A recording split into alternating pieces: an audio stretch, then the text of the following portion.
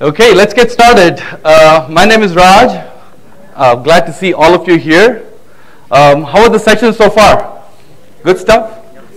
Well, you're going to be prepared to be disappointed then, right? So, I'm only slightly joking. The reason I even submitted this talk was based on my experiences.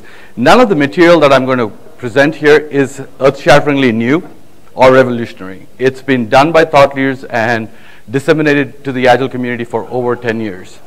But what I see is, as a practitioner and as a coach, with a lot of teams, especially with new teams moving towards Agile, it's a constant struggle dealing with preparing stories for consumption within their sprints or Kanban, whatever the framework it is that they're using, as well as getting stories to done. So I thought, why not I just sort of submit this talk, and Naresh was nice enough to accept the talk, and here I am, and I'm happy to see lots of people here. So, as I mentioned, I just want a quick show of hands as to I'm assuming a lot of you are either undergoing an Agile transformation or working on Agile teams. Is that fair? Yeah, lots of them? Okay. So, how many of you are dealing with user stories and have user stories? Everybody, right? It's nothing new, right? It's been around since the early days of Agile. And how many of you have taken a deliberate approach to splitting stories, looking at splitting patterns for stories and so forth? A lot of you. There's nothing new here then. So just a refresher. So in terms of, looks like the majority of you folks are pretty familiar with stories and splitting strategies. Just a quick show of hands, and there's no shame here. Anybody who's not applied any splitting patterns towards story splitting and so forth at all? Good. Oh, there's quite a few. Okay. So those subset of folks, are you dealing with user stories at all, or you're just still in traditional methods moving towards Agile? Just curious. You're using user stories, but lots of pain, right? Okay. Sorry. Okay, that's informational. So I will be introducing the idea of several different splitting strategies, of course. And for those who are already doing this, perhaps it's a nice refresher, and you can chime in and maybe mention strategies that I'm not going to cover here. Okay. We'll start off the session outline is pretty straightforward. We'll just quickly ground ourselves in stories, what the purpose is, and then very quickly delve into story splitting strategies and how do we really prepare stories so as to get them to done in an efficient manner using these splitting strategies. And then we'll have some time for Q&A. Okay? I want to keep this pretty conversational, especially when we start coming to the different splitting strategies. I'll sort of throw out an example, and we'll try to see how we can apply a given strategy towards breaking up these stories, if you will, into smaller bite-sized chunks. Okay, I want to make sure that this is pretty conversational and it's back and forth, especially because all of you have done this quite a bit. So, all right, ready to get started? Yeah. All right. So, thinking in stories. Before we even talk about story splitting, what the heck is a user story anyway? Anybody? What is it? User role value, a chunk of what? Chunk of requirement. Yeah. So, anything else? I heard somebody else scream something else. Would somebody say this? No? All right. So, a user story is a lightweight expression of a given user segment or user's need, the business proposition, if you will. And I know the most popular template out there is this Connextra format, a Mike Cohn's template, which is as a such and such, as a certain user, I want to invoke some capability, some function, so that it achieves some larger outcome. Right? So these are the essential considerations, regardless of whether you stick to this format or some other format. It's sort of useful to consider those three perspectives: role, and then what do you want the system to do, and why do you want this to do it? What larger outcome are you trying to go after? And this is perfect even for whether it's for software or even non-software initiatives. I deal with a lot of software as well as non-software transformations, and we use these aspects to define our user needs in this specific format. So what I want to first draw to your attention is, don't get too caught up. At least this has been my experience. I've been in the Agile community a long time. My introduction was through Scrum and XP in 2003. What I see is there's, especially these days with the mass adoption of Agile, user stories obviously are central to most of these teams in terms of how they're thinking about requirements, is there is this blind adherence to this format. The format is not that important. What's important is who the audience is, what it is they're trying to do, and to what larger outcome. That's really the important facets of this lightweight expression. And how many of you have heard of Ron Jeffries' the 3 C's of a user story? Well, quite a few people, right? Every story, no matter how you express it, whatever format, needs to conform to these 3 guiding principles. The first C in the 3 C is, it's a card. A card is essentially a token. And it's intentionally meant to be this little small index card because you don't want to write the entire requirement, right? Details are meant to emerge over time.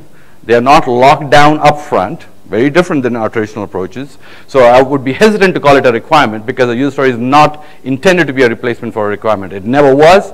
I don't think it's ever going to be, right? The details will emerge in time. The second C in the 3 C's that Ron Jeffries mentions is the idea that it's a token for having a conversation. The real details of what it is that you're trying to build, that capability, emerge during conversations. And conversations are going to trump all other aspects of trying to jot it down into a format or put it into a Jira tool or whatever else it is, right? So that's the second part of the 3 C's. And finally, and importantly, at least it's been my experience that lots of stories in the teams that I'm working with, they perhaps are small enough to fit on a card. We do have these grooming sessions. You're talking about the details, but oftentimes the third C is forgotten, which is every user story should have unambiguous conditions of satisfaction. You need to know what it is that needs to be satisfied to say that the story is done. And many a time I see teams sort of ignoring this aspect. Okay, this is critical because this is what's going to ensure you're getting to done. Okay, so can any of you, what's a practical aspect of this confirmation, the confirmation aspect from a technique perspective? We talk about acceptance criteria, right? That's really essentially what that is, right? But the important aspect is it should represent a shared understanding for programmers, testers, and business, right? Unambiguous, right? Okay, so we've talked a little bit about what a story is, the 3 C's, and finally, who's heard of the mnemonic invest, right? Invest, again, it's an old idea, right? It's often good for us to, as we write our user stories, to think about the validity of the story through the lens of invest. Invest stands for, the I is independent, negotiable, valuable, estimable. I don't necessarily want to sort of go through each of these aspects, but I would, for those who haven't sort of been exposed to this, I would absolutely encourage you to go Google, look it up. Bill Wake is the guy who sort of came up with that mnemonic, and definitely read up on it. Well, what I want to focus on from our splitting perspective is 2 aspects. Every story ought to be valuable. Valuable to whom? Customer. Do you think there's no value in knowledge acquisition? Meaning that sometimes you're doing some things where you don't really have true end user value just yet, but perhaps you're doing something in order to move towards that ultimate goal of end user value. So I believe that every now and then, knowledge acquisition has a place in terms of being valuable, right? And small, what does that imply? Huh? Within the iteration, somebody said. What else? Does one thing. Yeah. Precise and can be completed in one. Can be completed in one sprint, small enough. it has a value, yes, of course, right? We said every story, if you look through a lens, has to be valuable. Yeah. So oftentimes what it seems is, at least in my experiences, when you say, I want a given story to be valuable, and I want it to be small, teams say, it can be done, right?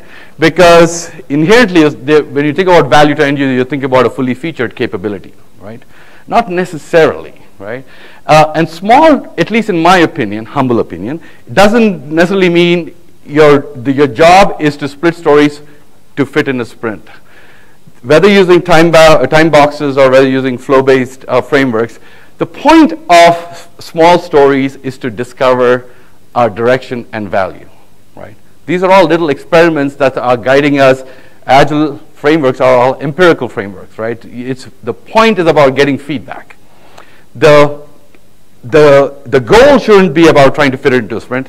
That should be the natural outcome, but should not be the root reason. But I concur with you in the point that a lot of teams are really thinking about stories about, I wanted to split it so it fits in my time box.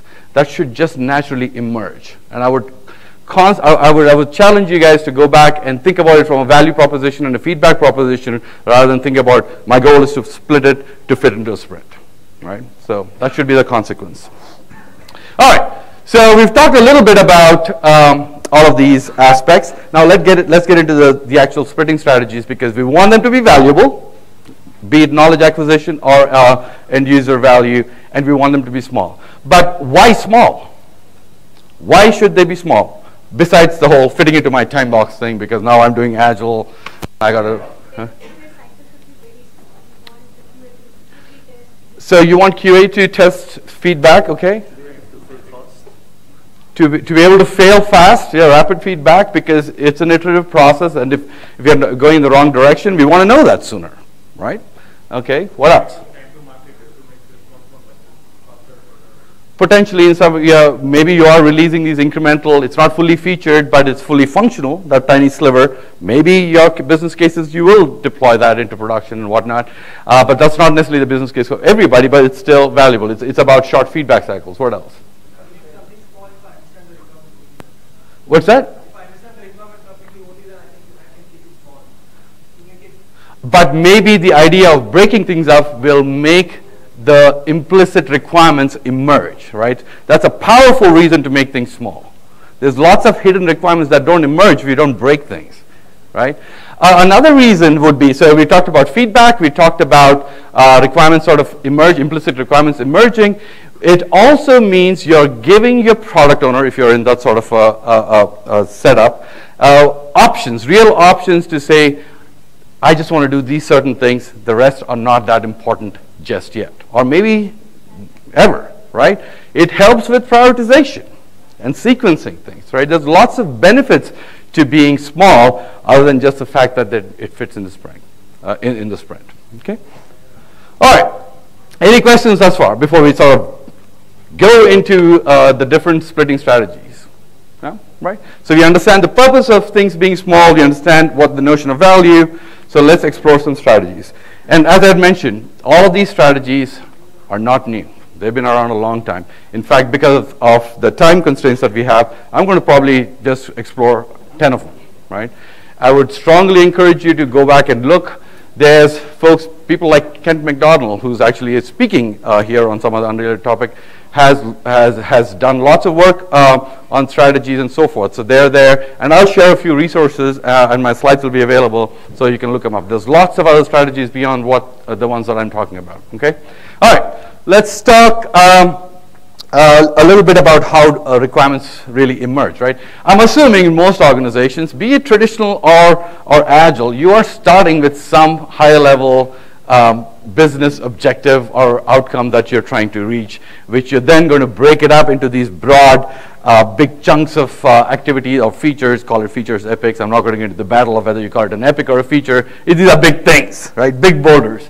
And you're going to sort of progressively, if you're in an agile environment, break them into these bite-sized chunks or these little pebbles, and which are then subsequently decomposed into, if you're in a product development environment, coding tasks, or if you're non-software, still, there are some tasks that make up these stories, right? And as I had mentioned, unambiguous conditions of satisfaction are distilled as acceptance criteria, and these days through testable examples. And I'll revisit that pattern later on as a splitting strategy. But this is essentially what happens in some form in most organizations. True? Not true? Right? Yeah, absolutely. Nothing new here. So we talked about a pattern that I see, and perhaps you can share your experiences, especially with new teams.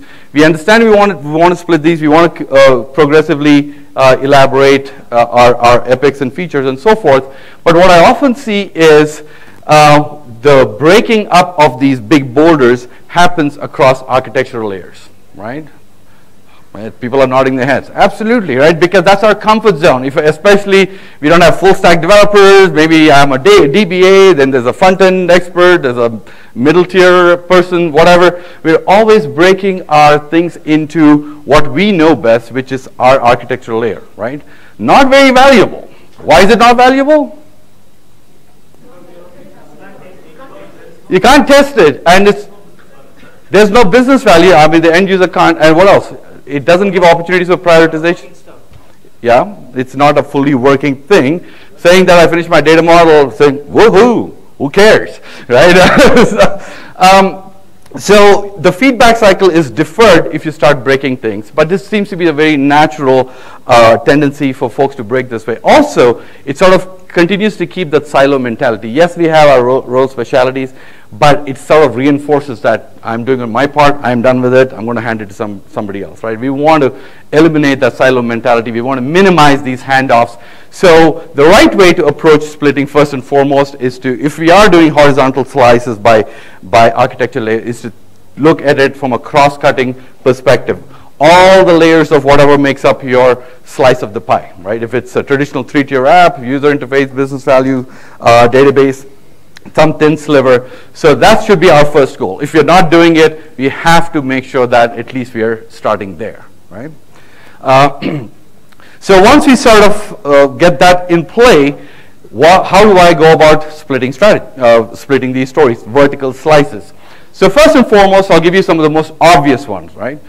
This strategy called workflow steps is useful when your given story, it describes a sequence of steps or activities that the user is going to have to do in order to realize that outcome that they're interested in. So I'm going to give an example, right? As a learner, somebody who wants to take a class somewhere, I want to register for a class and pay for it using a credit card so that I'm better informed about Agile. Maybe I want to take a class on Scrum or something, right? So that's my story. Perfectly articulated, right? Conforms to all the different aspects of role, what and how, what I want, the outcome, everything, right? So take a look at the story, and the way it's articulated, I made sure that this story, there are some workflow steps. What are some of the workflow steps you can think about when you read that? Registration. What does registration entail? Looking for a class, registering for the class, payment, and what payment itself can be broken down into what? Payment method, maybe prior to payment, reviewing my order, right? Post-payment, maybe acknowledgement of a receipt. Yeah, notifications. As you can see, I mean, you're all smart people here, and you've already broken it down to like a million different things, right? When you think about all the things you said, this feels like it's an entire application in itself, right? Expresses a nice little story, fits on a card, right? So again, some of this is pretty common sense. View the courses, select a course, review, pay, notification, you get the picture. So some of the key questions you might want to think about when sort of breaking these down by workflow stuff, this is pretty straightforward, is can you take a thin slice through all aspects? Clearly, you won't be able to finish all of this in a sprint. You won't be able to finish this in 2 sprints, right? So we know we need to break this down. One tactic is, can I sort of do a little thin needle through all aspects? Maybe it's not fully featured, but can I do little pieces of it, right? That's one thing to consider. Short of that, you say, no, it's not possible for me to weave a narrative through all of those pieces. But the other thing to think about is, can I do the first one and can I do the last one? Because the real value is in where? Finally, I want to take the darn class, right? So maybe think of your stories in that manner. When you talk about workflow, first step, last step. Can I do those? Right? You should do that. And then all the other things we've talked about become additional stories that will come in time. Now, this gives real options for a product owner, because clearly these are all valuable things, but especially valuable if you're doing the first and the last, because that gives them the ability to actually sign up for the class. Make sense? Right. So. All right, second one. This is fairly straightforward, and perhaps you guys are using this all the time, which is breaking up a story by operations, right? So in this one, and I want you guys to play along, right? As a training provider, we'll take the same theme. As a training provider, I want to manage my course offerings so that learners can actually view them and sign up for some classes, right? That's my story, right? What are the implicit operations here?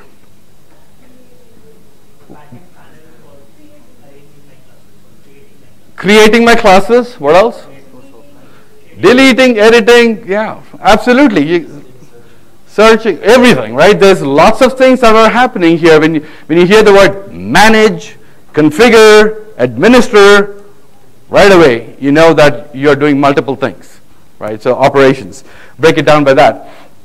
And again, look at it, breaking this down through these different activities it seems common sense, but also in addition, make sure that you're doing the most valuable one first in terms of a good look at it through invest. Is it really that valuable that I can do delete first? Not really, right? Is this that valuable, adding a class?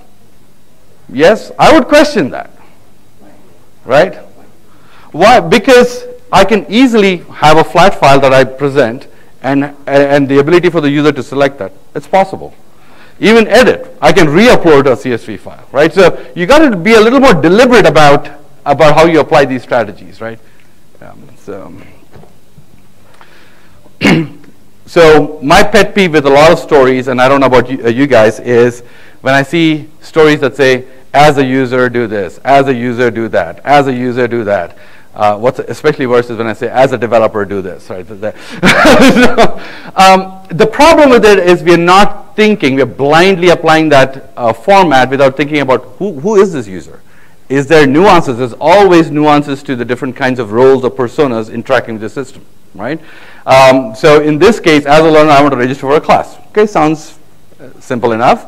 But perhaps if you think about it, if I'm a learning organization, there's the learners and there's the training providers perhaps. And sometimes I might want to be able to register you into the class, right? So I'm doing the same operation, but with a slightly different perspective, right? I'm a different role, right? So these kind of distinctions also have a powerful way for us to split things, because they are similar, but maybe not exactly the same. And if you go back, if you're not doing this, I would strongly urge you to go back and look at your story and say, are you truly being deliberate about the actual user segment interacting with your capability or function, right? So far so good? It's useful stuff? You guys doing all of this already? So let me take a quick pause here. We went through workflow, operations, role. You guys do all of these? Good. Only 2 people? All right, a few. All right. So nothing new, no new learnings for them here. All right, so another simple one is data boundaries, right? So this is about when your initial story interacts with a certain entity, but different facets, different pieces of data on that one entity that it's operating on.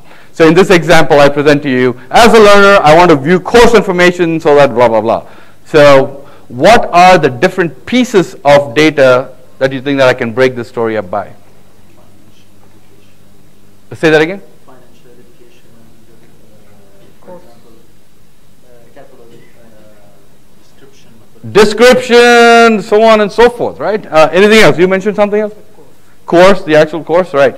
So maybe in this case, the data boundaries are there's different facets, right? There's different attributes to what a course means. Maybe a first pass name and description is sufficient to get me going. And then the course agenda, instructor qualifications. Is Raj qualified to teach this silly class? Well, I don't know.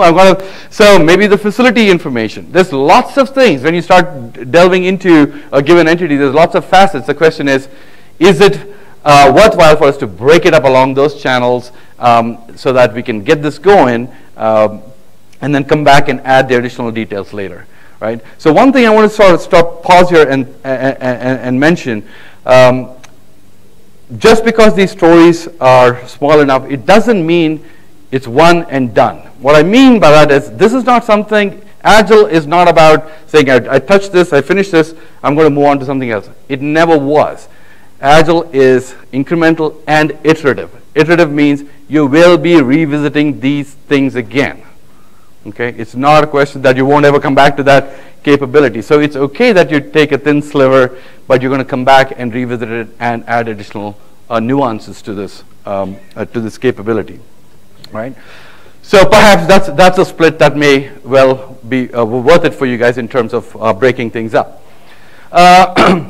So now we'll look at a few more, as we go through a few more examples, it'll get a little more complex in terms of these scenarios. So simple first and then enhance, again, is a strategy where the initial story, as this indicates, has some base set of functionality that provides most of the value, either value from an end user perspective or from a knowledge acquisition perspective, okay?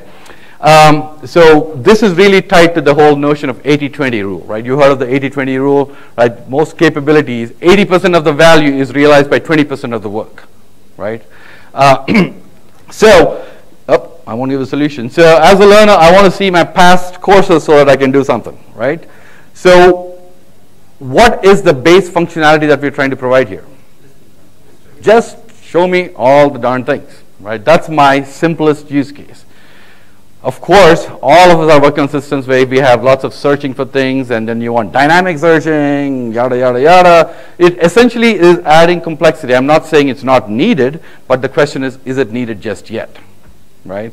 But I want to filter by topic. I want to just show me only the past 2 months. Whatever else your particular domain is, almost always you will find a natural seam where there is a base functionality that maybe it's not necessarily simple, but still maybe worthwhile for you to take a look and say, is it going to save me some time in terms of feedback, because I just at least get my basic search in, and then I'll come back and make it more dynamic and so forth, right? So, and ad hoc. Major effort. So this is again a typical pattern that you might come across.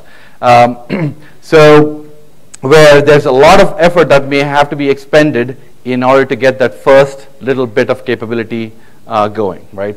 So as a learner, I want to pay for my class with Visa, American Express, MasterCard, yada, yada, yada. You get the picture. So where do you think the major effort here is? Payment gateway, right? I want to get that in place. That's my biggest effort, and that may take some more time. So be it. It's going to take the time it's going to take, right? So the question is, when we're building the payment gateway, do we still want to at least pick one card to ensure that it works? Now the question is, does it matter whether it's Visa or American Express?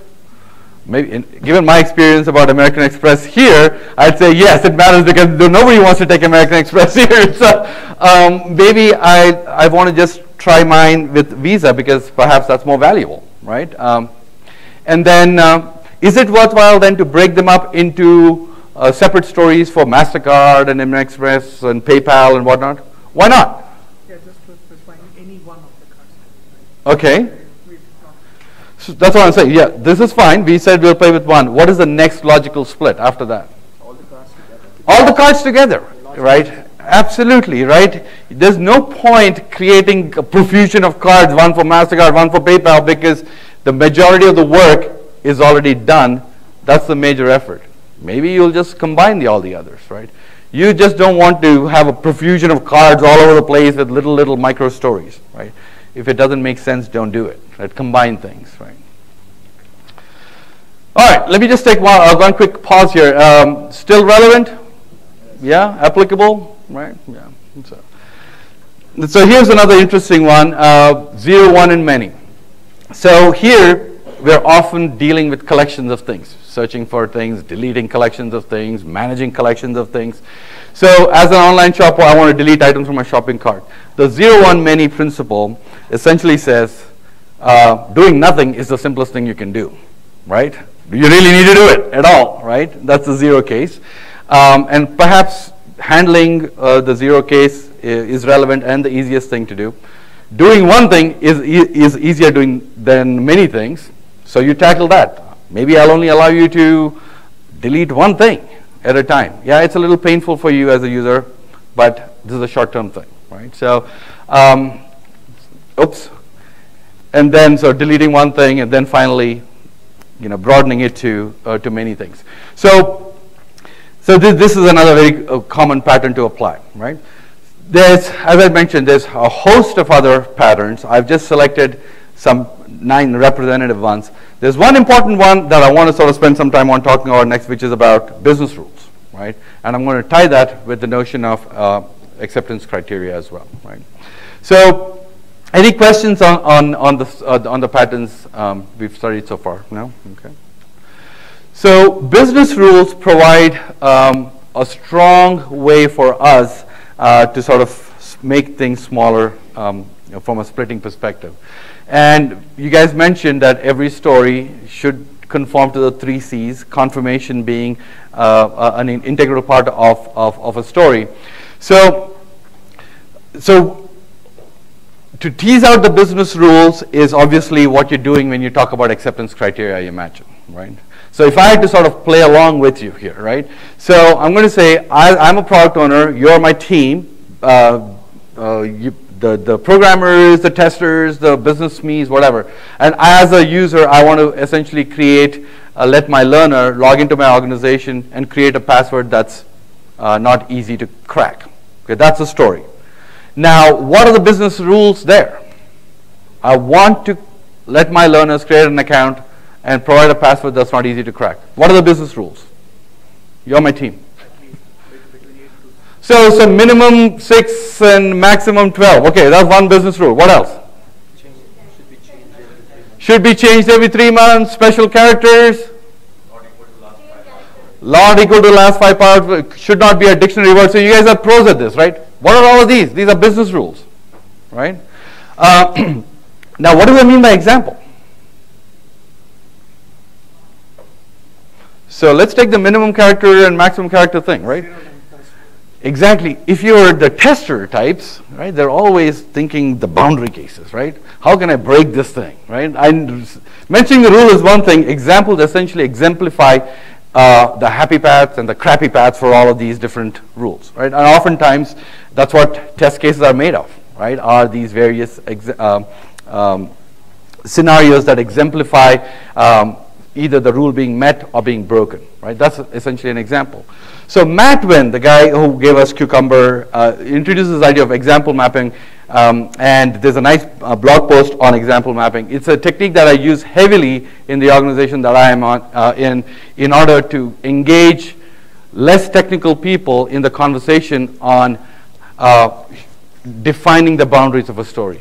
Give me the rules. I'm not going to say acceptance test. I'm not going to say give and then, gherkin, blah, blah, blah. None of that. Just give me the rules surrounding a story, and then engage the testers and the business piece. Give me examples, because this is powerful as a programmer for me to guide my development. Okay? So we're doing this before development begins on any story. Right? Lots of little things happen by thinking about this these acceptance criteria in this manner. And also, it provides a natural seam to break the story up. Maybe not repeating the last 5 passwords or change it every 3 months is not important enough. But let the product owner make that choice. As a team, we're giving them real options by doing this, right? So that could be a natural seam to break stories into small things, right? And then also, these rules are nothing but your acceptance criteria. And if you get your testers engaged in this process early enough, perhaps they can give us these examples, illustrative examples, and these become nothing but your acceptance scenarios. Now, whether you express them as give and then and make them automated tests, you can see the choices are limitless, but this gives us a way to move towards the right kind of behavior in terms of how we want to get these stories done, while also providing a mechanism to split stories. Okay. All right. Any questions about this? Right. How many of you are using example mapping or some similar technique for gleaning acceptance criteria? Yeah, a few guys. Oh, there's a few. And do you guys concur with me? Lightweight, powerful way to do this, right? Yeah. So, all right. When all else fails, we have our spikes, right? So, you went through all these techniques. You said, I still don't know how to break this story up. Perhaps the domain is such that there is just not enough information or knowledge intrinsic within the team that you can break this down. Spike is a way to not necessarily split, but essentially you're giving yourself a time-boxed amount of time to investigate whatever it is question that you're trying to answer, so that that information can help you break things up into bite-sized chunks. Right? So I'm assuming all of us have used spikes before, right? So. All right. So for those who haven't seen this, as I mentioned, none of these techniques are new, right? And there's lots of techniques, but I really like this particular one by Richard Lawrence. It's their story splitting strategies. I love that in a one-pager he's depicted all the different strategies that we've discussed and more. But again, even this is not the complete list, right? Look up Kent McDonald. Look up I don't know. Look at the reference list that I have in the back of the slides. Lots of different strategies, but this is a nice little cheat sheet. Richard Lawrence, and you can just look up story splitting cheat sheet and you'll find it. So we print this off in our team rooms. It's just a little useful for it to be there, right? So any questions thus far? Right. So yeah.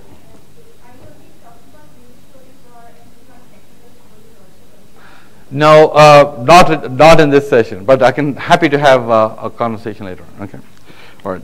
I have 5 minutes. I want to sort of close this out with a few other thoughts. So over the session, we've talked a little bit about the story splitting strategies and so forth.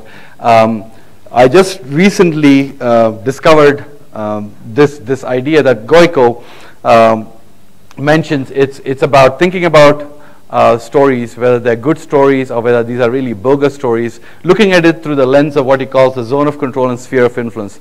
These are systems thinking concepts that he very elegantly applied to stories. Okay, so let me, before we talk about good stories, bad stories, let me just quickly explain to the best of my understanding what this means.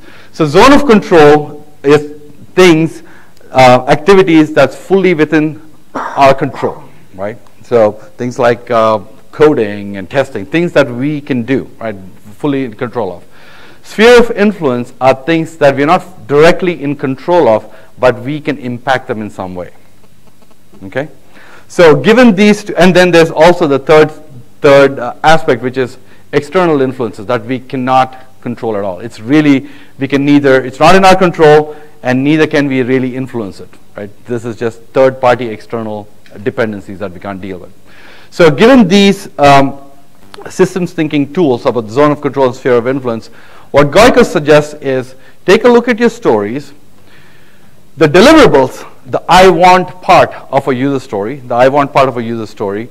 and then he looks at the user need, which is so that the larger outcome, going back to that user story format. He essentially, what he's suggesting is good stories are things from a deliverable perspective that we as a team can actually control, but the outcome is not really our control, but it's within it's really, we can influence it. That's what we are doing. We are building these things in order to influence the right outcome. So what Goiko suggests is good stories generally, if you look at it through this lens, should fall there, right? Within our control. When I say the team's control in terms of the what, the functions that we're creating, and they can impact but not fully control the outcome. Bad stories, and this is where I think a light bulb went off for me, because oftentimes I see teams creating stories for the sake of creating stories, because we have to fit these things, and my Scrum Master is shouting at me if I don't have at least 4 stories a sprint, 10 stories a sprint, whatever the case may be. Now, misleading stories will usually be in this quadrant, where the team is in full control of the function, the I want part, also in full control of the outcome, right? As a database person, I want to create a database table so that I can do a join. Okay, so that is right here, right? So be wary of those sorts of stories, micro-stories, misleading stories, fake stories, there's lots of different terms. And when I saw these examples, I said, man, that makes a lot of sense, right? So good stories usually reside in this quadrant. It's also a good tool for us to think about those stories that there's nothing we can do about certain things. If I cannot control a certain deliverable because I have a dependency on somebody else, there's little you can do about it, right? It's outside your zone of control. Then you really have unrealistic expectations and things that are just not actionable, right? What do you do about those sorts of things, right? Oftentimes we have dependencies with security teams or infrastructure teams, whatever the case may be. The idea then is if you're starting to see stories in those quadrants, we do the best we can to bring them here by splitting and so forth. And if there are still some outliers that are here, then you're assuming a risk because you can't control the outcome. Make sense? So I thought it was a useful way to sort of think about stories. Questions or thoughts? I'll sort of wrap this up and leave some time for questions. Yeah. That's an anti-pattern, right? So, yeah.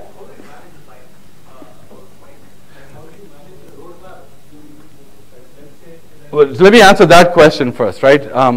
So you have lots of spikes in your sprints. Okay, but typically, right? You have some. I think to me it's an anti-pattern because you're not doing enough upfront grooming, right? We looked at all these strategies as if that things are happening just in time. And in order to have good flow and a good rhythm, you have to do look-ahead planning, right? So some of you may have heard about Three Amigos sessions and so forth, right? You've heard of Three Amigos session? This Three Amigos grooming sessions, so Three Amigos grooming sessions is the three amigos or friends are business, testing, and development. A subset of those three facets are looking at your prior backlog and doing this decomposition ahead, maybe a sprint ahead, maybe just, I don't know what the right duration is, but it's not all during your sprint planning. Because if you start to do this sort of decomposition just in sprint planning, good luck with that because it's going to be a complete nightmare, right? So you are doing some deliberate upfront, just in time, but a little ahead, right? To help mitigate some of those concerns. If you start to see 50% of your stories spikes, that there's a deeper problem with how you're dealing with stories and your agile rhythm. Okay? Yeah. How do you take care of your architectural studies, which you have to do before you can actually start? Yeah, there's always going to be the idea of technical stories or architecture, and then you have to build enough runway so as to actually build the stories. So that's a good question, and again, you have to balance some of those architectural stories with your business value stories as first-class citizens in your sprint backlog. We do this all the time. But be wary, don't completely jam 10 sprints worth of just saying runway stories, right? I need to do this. But good question. You still have one prioritized backlog. You have enough trust, or maybe you have a technical PO in addition to business PO, whatever the strategy is, but you're balancing those concerns with your business value stories, right? Okay. Yeah. You manage we have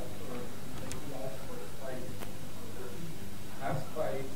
How do we say that we will deliver, let's say, 3 quarters? Our management always asks, when is it going to be done? When is it? Right, and that's it's a difficult question. And as a consultant, I say it depends, right? But let's talk offline a little bit about that because there's multiple answers to that question. Right? There's no straightforward way to say I have to meet a certain date. How do there's uncertainties. Essentially spikes are trying to mitigate uncertainties. To me, even some of these stories are about mitigating uncertainties. Uncertainties in the real value proposition. That's why you're trying to make them small, right? So let me summarize, and then maybe we'll have just another minute. I'm getting the evil eye there to wrap this up. So so what we explored is definitely, if you're not looking at invest, definitely look at it. Look at all your stories through the invest model. You don't be sort of stuck to that format. It doesn't matter whether you use the Connextra format or not, as long as your role, what, and why are being answered. And also, small stories are not about fitting into a sprint. It's really about making sure you're discovering what really matters, right? That's how you present story splitting, and that's how you present it to your business as why you need them engaged in this process. It's not something that you do in isolation. It's not just the team's job, and it's not just the peer's job either. It's a collaborative effort. And again, to somebody mentioned, it's about fitting things into a sprint.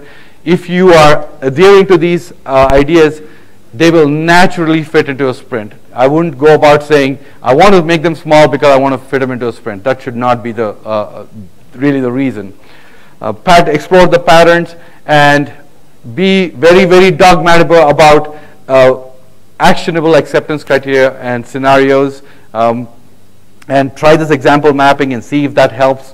Try that zone of control thing and go back and try your stories and say, where do they really fall? It may reveal at least you'll be informed. Are these really valuable stories? Are they not? Right.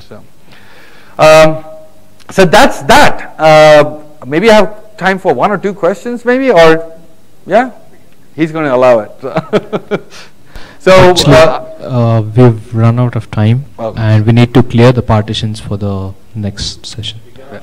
Yeah, I'm going to provide this deck. I'm going to upload it. I tried this morning. Thank you for your participation, and I'm happy to hang around here and answer some questions. Thanks for being here.